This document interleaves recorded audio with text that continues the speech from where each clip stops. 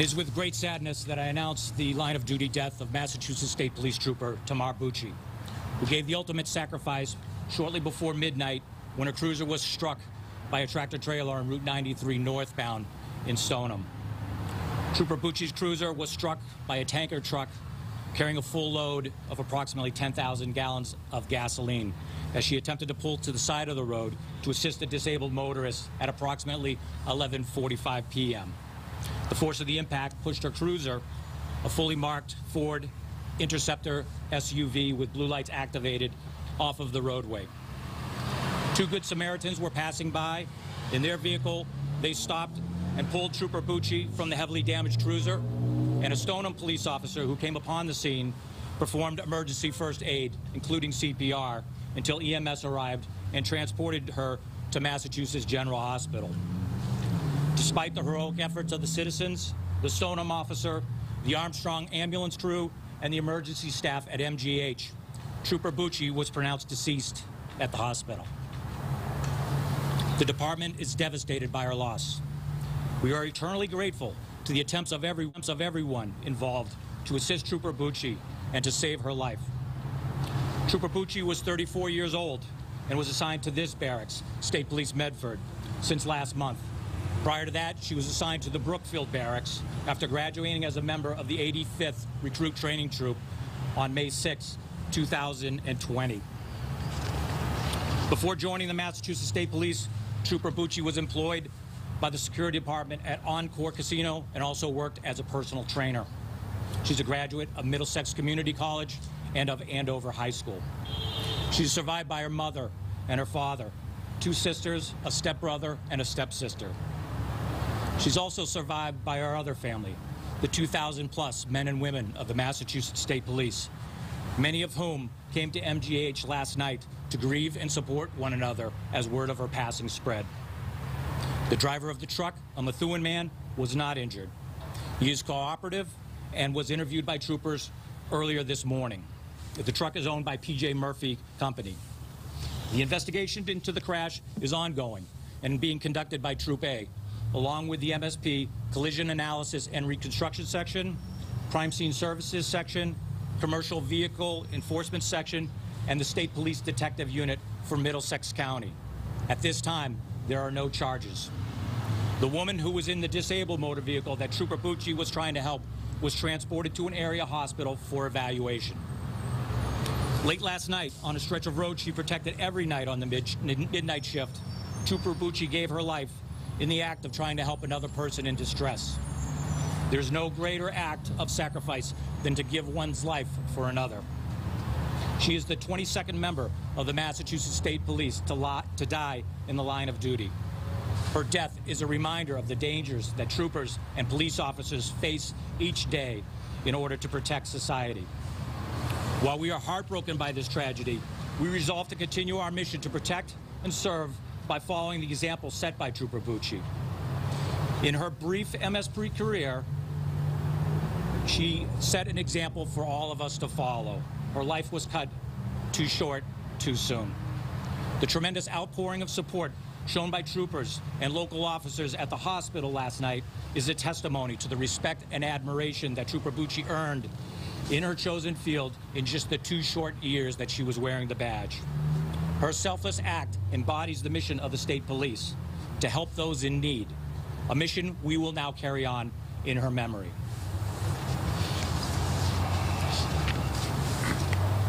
Prisoner McNamara.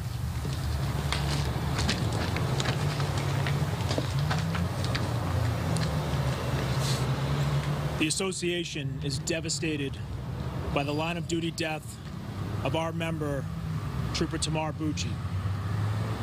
Our thoughts this morning are with her family and our members as we process this tragic and senseless loss of life. It's never easy when one of our members is taken from us, and yet again reminds us of the dangers we face every day while in service to the Commonwealth.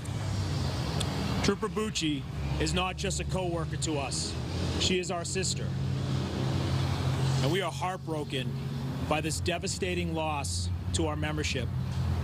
We would like to extend our heartfelt thank you to all of those who came to her aid, including the Good Samaritans that were first on scene.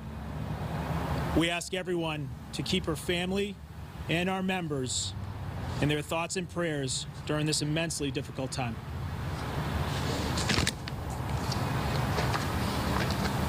Thank you, Colonel. Thank you, President McNamara. As we said, we'll entertain some questions with the caveat that an ongoing investigation is underway, and we will be limited as to what we can reply to. Can you just go over again what we believe led up to this? It was just a disabled vehicle? Yes, additional investigation and examination of the scene indicates that Trooper Bucci became aware of a disabled motor vehicle that was in the breakdown lane and was making her way over to assist that motor vehicle when she was struck by the tractor trailer. So she wasn't parked, she was in the process of getting into the breakdown lane when she was... Correct. That's our basic understanding. That's subject to change as the investigation unfolds. And was that car, the disabled car, also struck by the truck?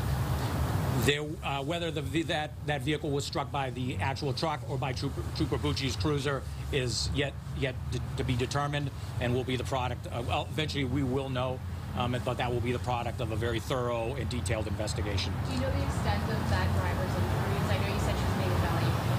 My understanding was that they were minor injuries. She had not been released as of approximately half an hour ago. But they are non-life-threatening injuries, and we expect that she will be released. Can you please spell the name of her trooper? Sure. Her first name is Tamar. Her last name is spelled B as in Bravo, U uniform, C Charlie, I India. Colonel, was there either construction or road work going on in that stretch 93 last night around the time of the crash? There was not. Is there anything you can tell us about Bucci? I can tell you that she'll be sorely missed. She, always had the dream and aspiration to be a trooper. She worked very hard during the academy, according to her classmates and according to the drill staff. She attained her much desired goal of becoming a Massachusetts State Trooper. She was a very productive member of our department. During the time she worked with us, she was well liked. She was a person that put family first, faith first, and I understand, she had a passion for fitness. She was, as I indicated, a personal trainer at one point, and friends tell me that she offset her sweet tooth with that passion for fitness. She will certainly be missed. Is she from Massachusetts originally? She is a resident of Woburn. Yes. Was she trying to move closer? Do you know family? Because did you say previously she was in the Brookfields barracks, and do you think she was trying to get closer to work in this area, closer to her family? It's not uncommon for troopers, brand new troopers out of the academy, and the 85th had graduated approximately 2 years ago. They have a little less than 2 years on the job. Traditionally they're sent out, and then they work as they gain seniority. They can work their way back. So I suspect that she broke in at the Brookfield barracks and was working her way back to SB Medford, which would have been her home barracks. I apologize to clarify, sorry, how long was she a trooper for? She graduated May 6, 2020. She's a member of the 85th Recruit Training Troop. If you recall, that was the class that graduated at Gillette Stadium. And how long has she been at these barracks? She's been at this barracks. I think the personnel order transferring her to this barracks was cut January 25th, I believe. So for a little over a month, she's been at this barracks. Colonel, do we know how many Good Samaritans jumped in to help? Do we know if the driver of the tanker was able to assist as well? I know of at least two. I know just in my conversations with some of the investigators that were at the scene, they described the actions of the Good Samaritans as heroic and immediate and decisive. And so we're very, very grateful for that, as we are of the efforts of the entire Mass General Hospital. That's an outstanding facility. The people there were very good to Trooper Bucci, to her family, and to us as we worked through this on the overnight.